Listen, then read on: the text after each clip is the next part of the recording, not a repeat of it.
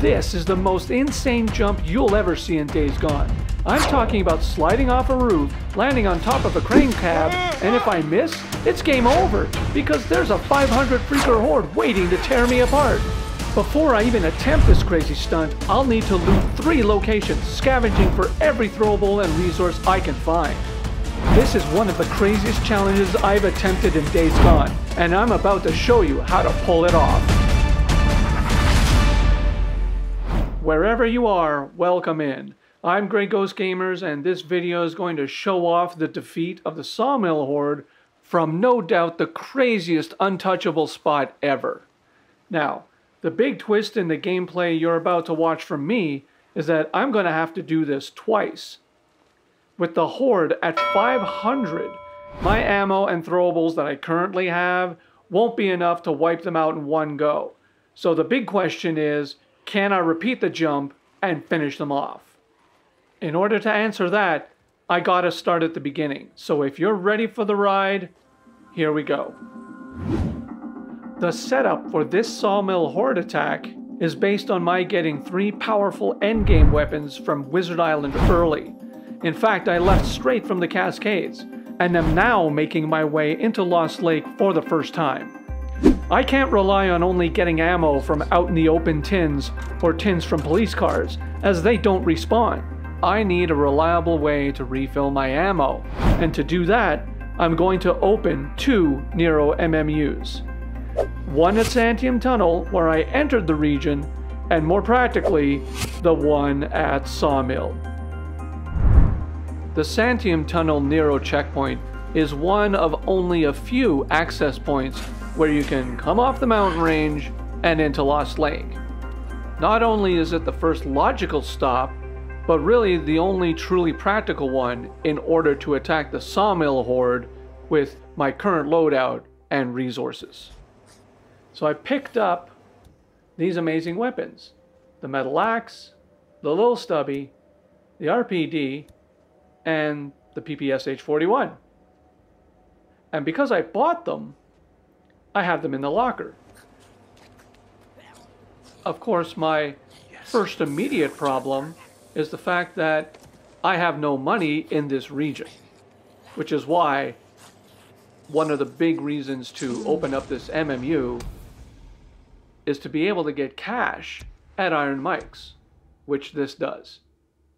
I'm not really too concerned about the points, the trust points, because I need money in order to buy the ammo to refill the weapons. Stronger already.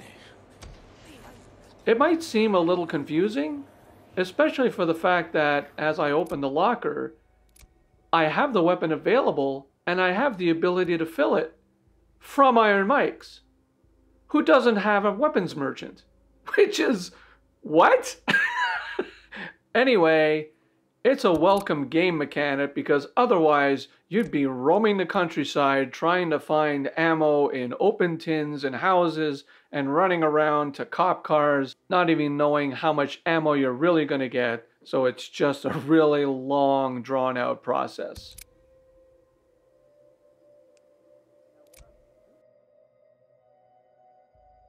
Now what I'm doing though is I'm swapping out my RPD for the crossbow. And there's a very important reason for that, which I'm going to show you after we change night to day. So I think I got a med kit there that I can pick up, yeah. And while I'm at it, I'm going to craft some Molotovs so that whatever resources I do have, I can pick up at least more materials to craft more items. Now, oddly enough, I can hear freakers out there, but it's still going to let me sleep. I don't know why that happens sometimes, where it says you have to clear the enemies before you sleep, and at this point, they were just right outside the door. But we're still able to sleep and advance the cycle. Alright. That's the way the game wants to be. Let it be. So we've got our cash. Time to get out of here.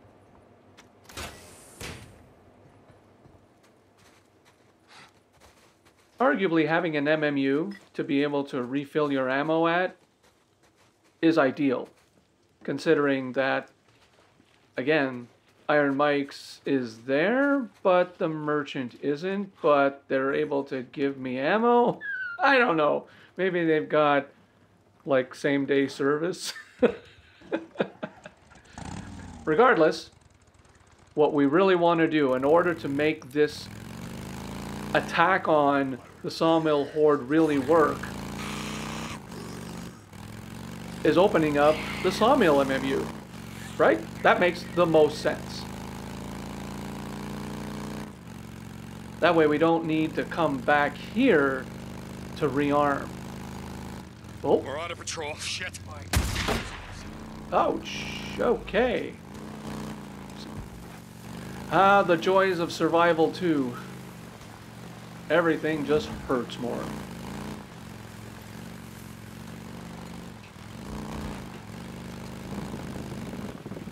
Now it's really early in the morning, so I'm wondering if the horde is going to be sleeping or eating. Not that I'm going to get close enough to verify that. In fact, I think what I'm just going to do is try and see from over here.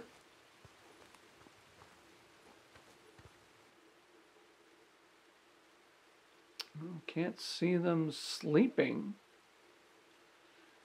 But regardless, in order to open up the MMU, we got to take out these speakers.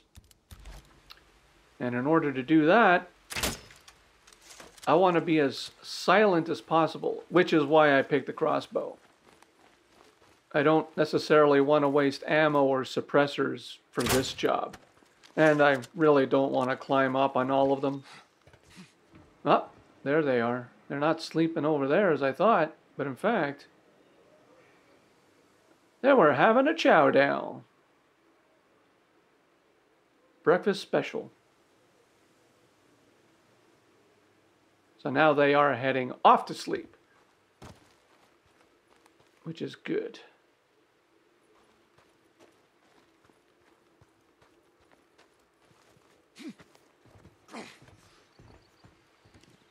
Yeah, a lot easier than going through the animation of walking over, then cutting it, and blah, blah, blah.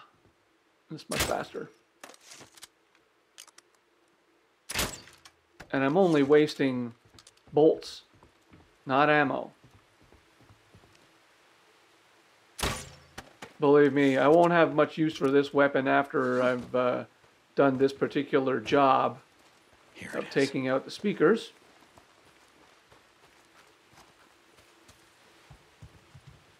Here we go. Because I don't have anything for the crossbow. I don't have any special bolts. No explosive bolts, no nothing. Need this.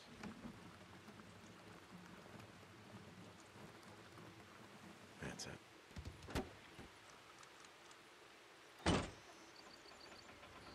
And we got green lights. Green lights are good. Green lights are good, and no speakers blaring out to get the horde all riled up and on their way over here, so that's even a better bonus. Here we go. Yes, Nero injector.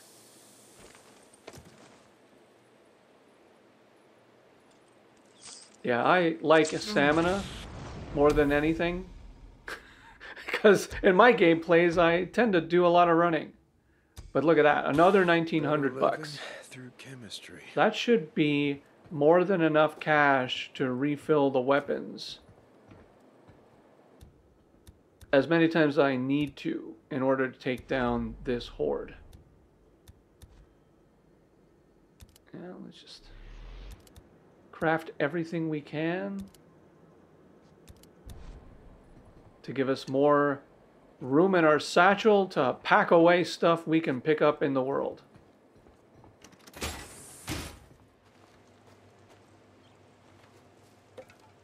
As mentioned before, I don't carry that weight, nor do I have a lot of items or inventory in this particular playthrough since I just got to Lost Lake early and have not progressed through the main story to be able to build up the arsenal or get the extra bonuses or get the skill, carry that weight to be able to pack away double the amount of resources to be able to craft stuff with, or have double the amount of room to be able to have the weapons and inventory to lob at these guys.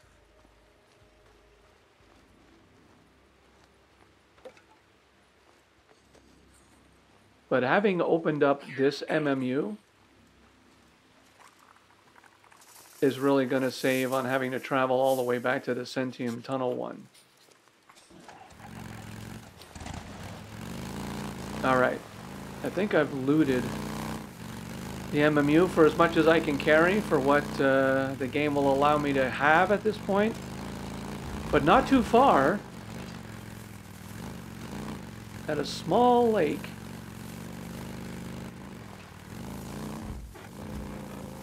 Are some very valuable items that I'm gonna be able to use right there. Proximity mine, a tractor bomb, and frag grenade. Right there, those two will help immensely. As I mentioned, there's a tin out there. Yeah. So though that attractor bomb, that'll be good.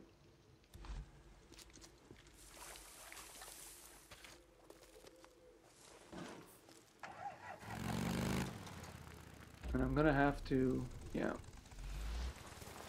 go back to the MMU to swap out my crossbow for the RPD before I attack the horde, but it's on to another loot location. So that was loot location number 1. There might be some stuff in that building right there. Time to check it out.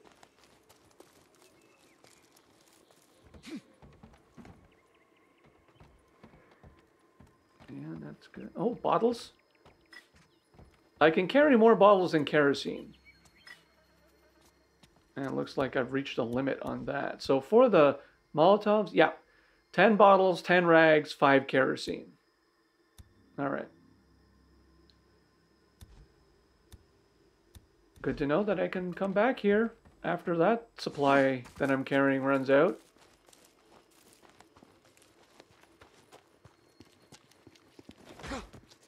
Ah, really? Okay. Gotta go around.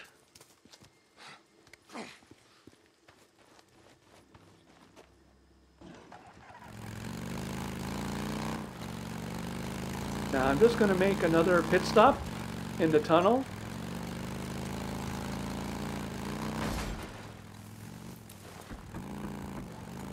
So as you can see, there are quite a few areas in and around the sawmill that have resources in good supply. Yeah, I can't carry anything. Yeah. I'll get that can. It's for the smoke bombs.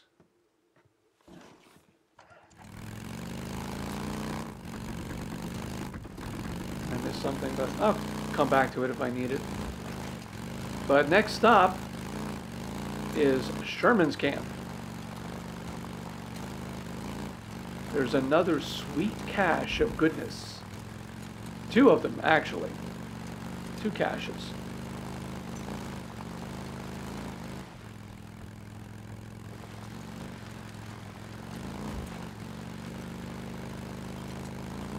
It's nice to get the weapons, but man, I really wish I could get an upgrade for the speed of this bike. I'm not kidding when I'm telling you I'm flooring it. And he's just taking forever. Okay.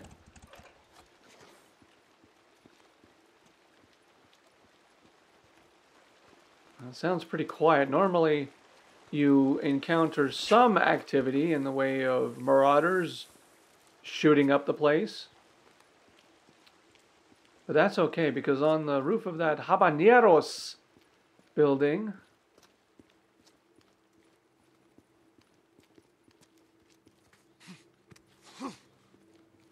There's a nice cache, and if you don't happen to have weapons, you can pick up an SAF as well. But there we go, 2 smoke bombs.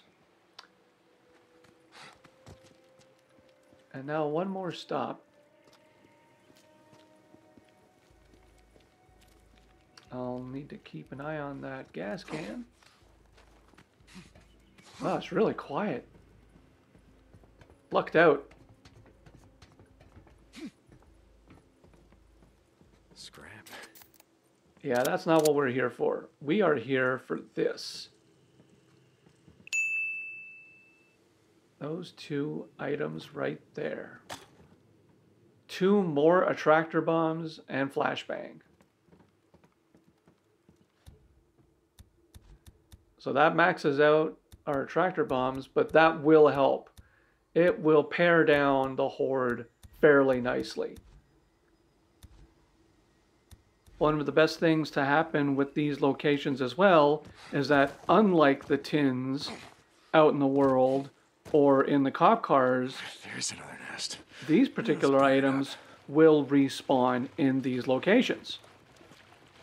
It's not going to help with this particular horde attack because it's not entirely necessary to worry about getting those items to respawn. I'll probably have enough Molotovs and be able to reload the ammo enough to be able to take out the rest of this horde. But it's good to keep in mind.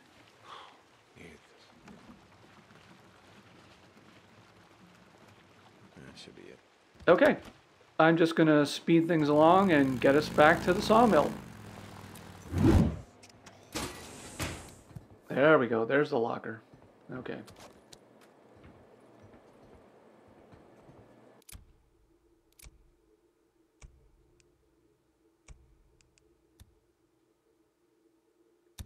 There we go. Iron Mike's delivers. Can't go to Iron Mike's and be able to do that, but they'll supply the MMUs, so great service. Now, even though technically the guns were filled with ammo, the magazines aren't always loaded 100%, which is why I do that. I swap out the magazines and then go back into the locker and then fill them up one more time.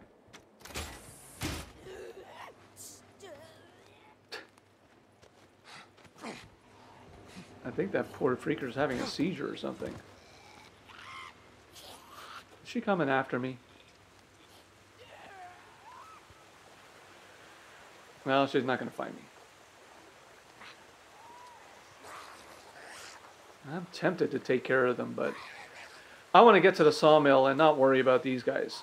They potentially could be a problem if there are roaming freakers near you to alert the horde. That could be a problem. Okay, here we are.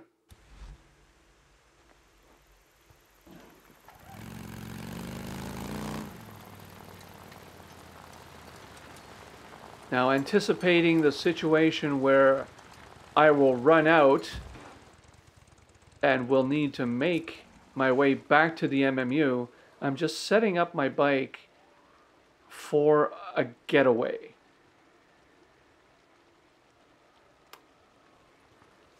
Because I'm going to need to be able to get out of here in a hurry, regardless of the fact that I'll be taking out quite a few freakers. And right now they're in their sleep mode. But this is it, folks. This is my target. I'm going to be trying to get onto the cab, the top there, of this crane. And I got to do that by sliding off the roof of that building. Yeah. It ain't easy. Full disclosure, the best thing to do is to make a save when you're at the bike. Because unlike some other attempts, most of them fail. But here it is. So you line yourself up to the corner and just slide before you reach the end of that corner. If you coordinate it well enough, you will make it. But it's a very, very narrow point of entry. Like a little bit to the left, a little bit to the right, you will just fall off. And I've had Deke smash his head on the side of this thing and pretty much die. But that's what happens. So once you've actually made it off the slide and onto the thing, you're in midair. And completely 100%, 1,000,000,000% untouchable. There's nothing in this game that can get to you. So, let's get this party started and come to the realization that I do not have unlimited ammo, do not have a ton of grenades and throwables that I can pitch their way, which means I will be coming down and having to do this again. Ah, damn, I think I threw it too early.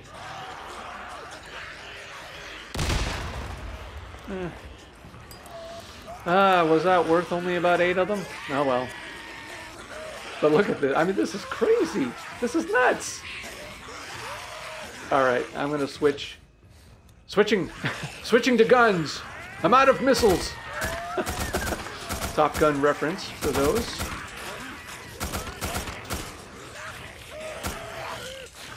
This particular gun actually is not great long range. Of course, if you're a better aim than mine, you'll probably kill a lot more of them.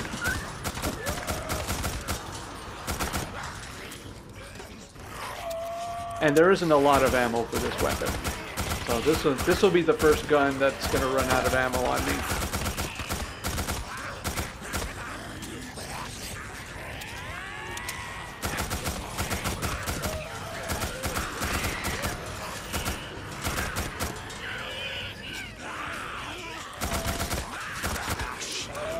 Yeah, that's done. But look at the path. You also can see the path that they take,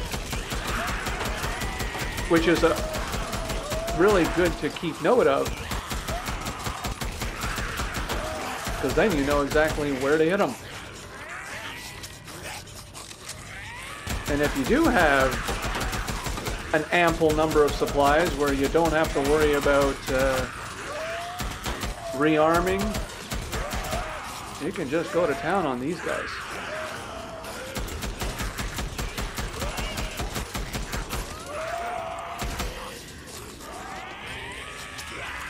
But by all means, make a game save before you make the attempt. Sliding off that roof and hitting the edge of the roof of the cab, I gotta tell you, I must have died at least half a dozen times, easily.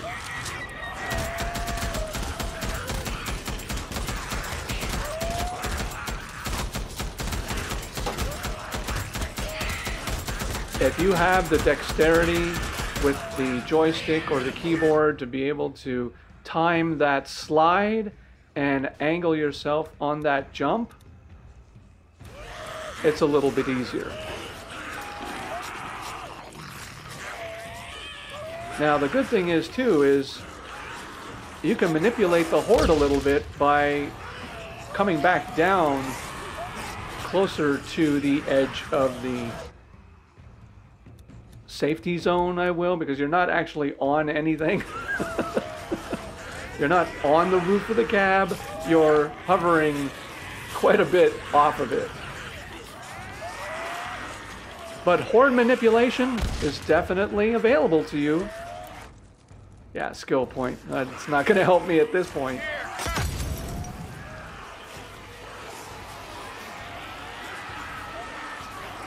The good thing is that the Molotovs are at least one of those resources that you can find a lot of abundance in and around the area.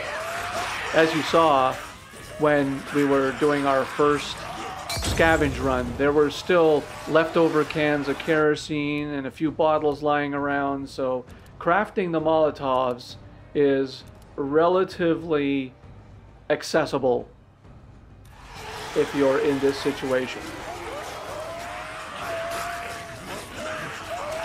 Grenades and the other throwables, not so much.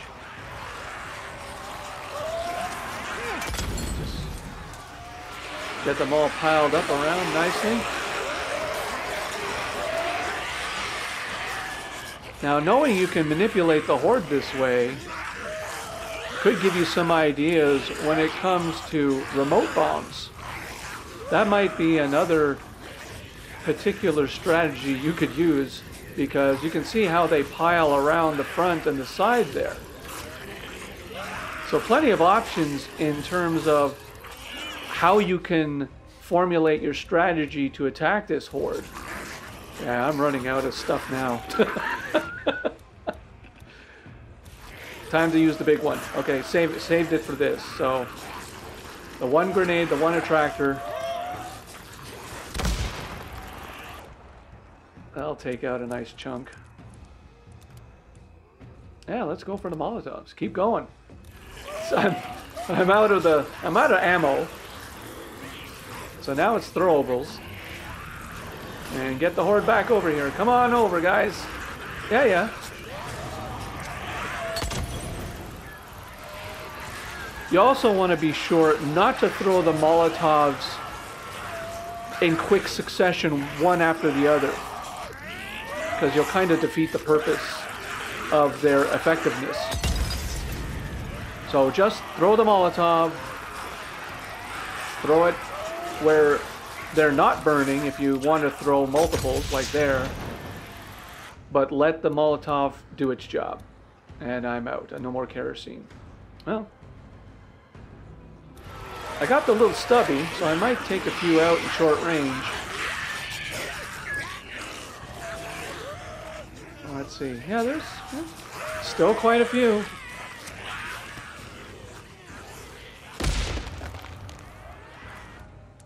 All right. That's pretty much, yeah, well, proximity mine. I might be able to use that. But here's where the smoke bomb will come in handy in order to make our escape. Because I gotta go back now. I gotta refill the ammo. So let's manipulate the horde into running away by climbing back a little higher there. I don't think all of them will go, so we're just gonna have to take our chances on this one. But the smoke bomb should delay them enough to get to the bike. All right. Out of here.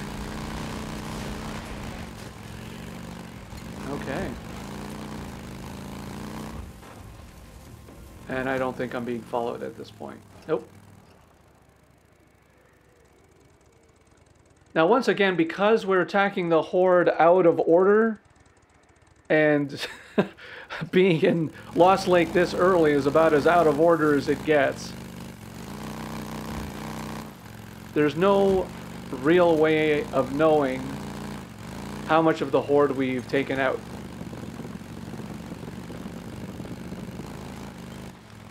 But from the looks of the freakers that were left over, that was pretty sizable. Like that? Yeah. I love running into those guys. It's so much fun. But yeah, I think we took out quite a huge chunk. Now the sun's getting low, 4 o'clock. I am thinking attacking them at night is not gonna be favorable. But we can stock up on a few things. So there you go. There's some kerosene. Yep. Oh, need some more, Deke. Come on. You know where there's more.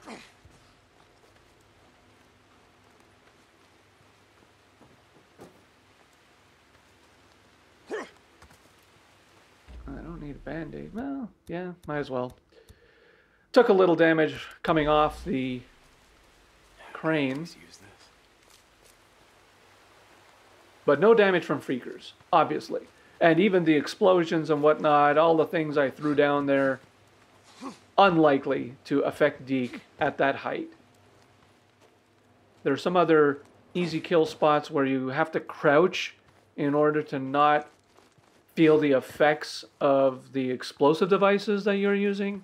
But from up there, come on. I mean, it's ridiculous, right?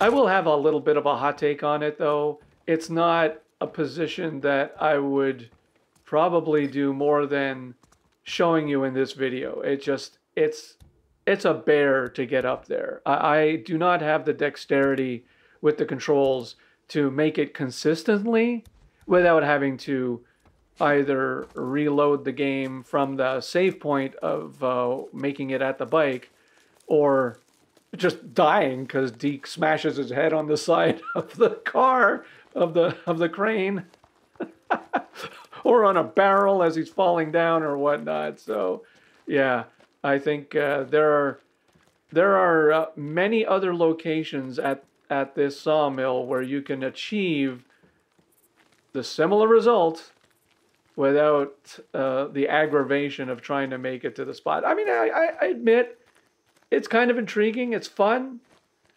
But if I were to do this on a regular basis, I doubt I would do that.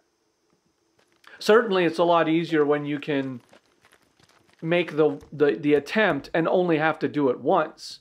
You're armed to the teeth. You have, you know, the napalm Molotovs. You have the extended magazines.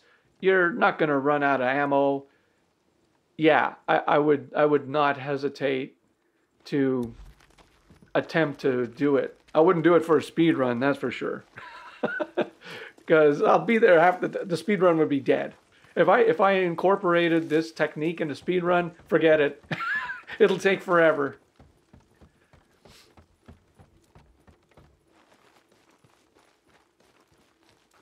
All right. Now I really think I'm gonna hit the hay on this. Yeah, I've scavenged. Let the sun go down a little bit more. Scavenged enough. I believe once I also rearm the put fresh magazines in there and reload all the ammo for the guns. This should do it. Nice couple of bottles in here. So hopefully you're realizing too that it's doable even without all the fancy hardware or the doubled up inventory of throwables or even the napalms. This is a doable horde to eliminate. Just takes a little longer. All right. Clear out the magazines and let's fill her up.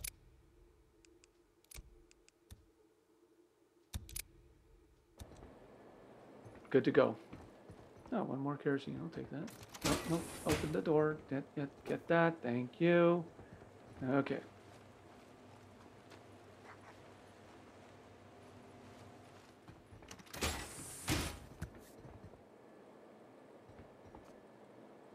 Okay, I'm going to scooch on ahead and turn our nighttime into day. So see you on the other side. It's like Boozer says, I hear a bunk calling my name. Okay, so drove back to the escape site, made a quick save. More bounties. Died about 8 times this time. But I'm using that location. Hopefully I'll kill more freakers, maybe. Maybe they bunch up. But here we go. So right there, again, I gotta tell you, it is such a fine, narrow jump point that, yeah, I don't think I'd be doing this more than once. But now it's time to finish off these guys. Right? Time to put them to bed. And take care of the, take care of this horde.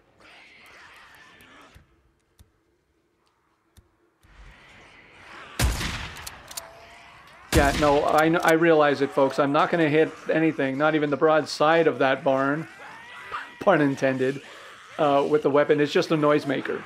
But boy, it is fantastic for close quarter combat. I mean, forget the 9mm, right? Like, you've seen me handle the 9mm. I'm awful. But this little stubby, it's as good as Boozer's shotgun. No doubt about it. I can see, well, the bomb went up, but I don't think I killed anybody. Must have killed at least maybe one. Oh, that was a complete waste. So much for that proximity mine. Honestly, I really would say in this kind of combat, the remote bombs would be a much better solution. Especially knowing the path that they take. Oh my god, what's wrong with that freaker? He's helicoptering! He's trying to get out! It's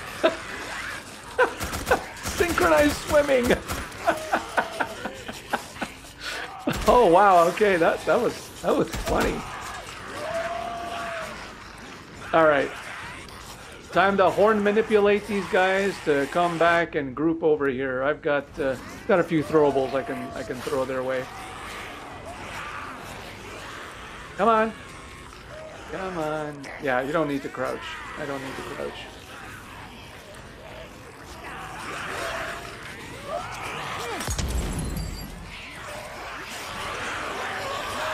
That's interesting that there's still a bunch of them running up there. They're not all down here. No. Can I make a few more? Why not? Yeah. That's all we got. These last three, but... Oh yeah, I know a few people who would just jump off now and just go for it with the guns, but... Why? The whole point was to show you what you can do from up here, right? And how incredibly safe this position is. There's just no way anything can get up here. Oh my god. Like even them jumping off. They're not gonna make it. They're not gonna make it up to you. Alright, let's just... Not enough of them for me to warrant throwing it, so I'm just gonna start... There we go.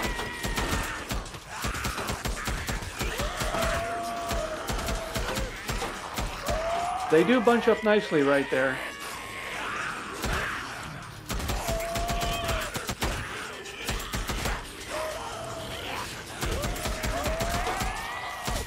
Now when you're fighting the freakers from a horde, they usually, like I'm playing on Survival 2, and 2 shots pretty much take them out.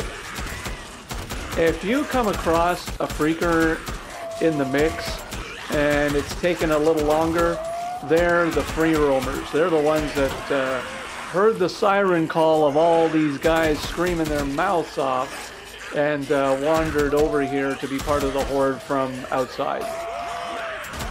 Which I think that other group was.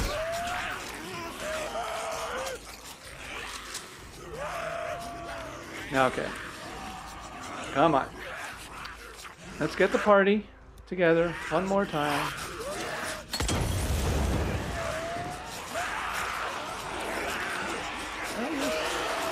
Still a couple coming from somewhere. I don't know where they're coming from, but one more? What do you think?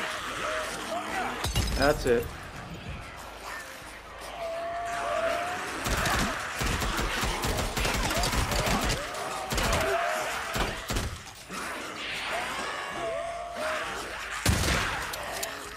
Yeah, they're close enough now.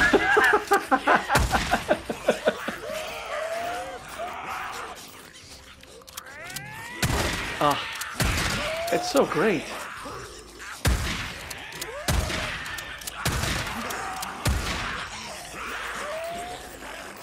I mean, look at the spread too of the weapon. So you can, if you can get 2 freakers in that zone, you can actually take 2 of them out. All right, now it's just clean up. Yeah, they're mostly done now.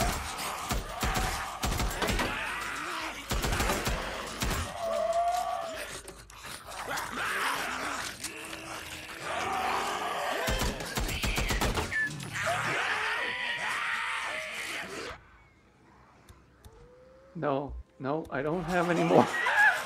I don't know, I just keep wanting throwing a ton of stuff at them.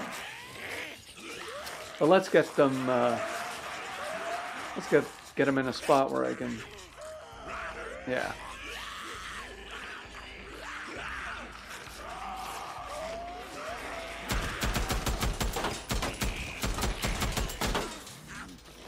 This will finish off most of them, and then there won't be too many left.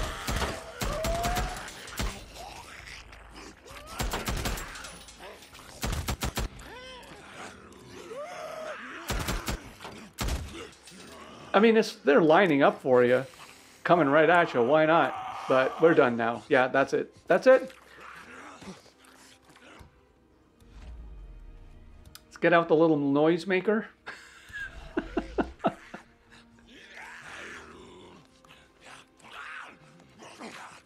And the music cue also will tell you that you're on the end of the story. This is it.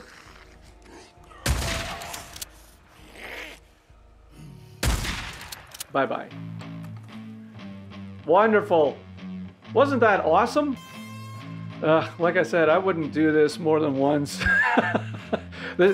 If you wanted me to make this video, this is the only one about this method you're going to see. That was fun, though. I admit, that was fun.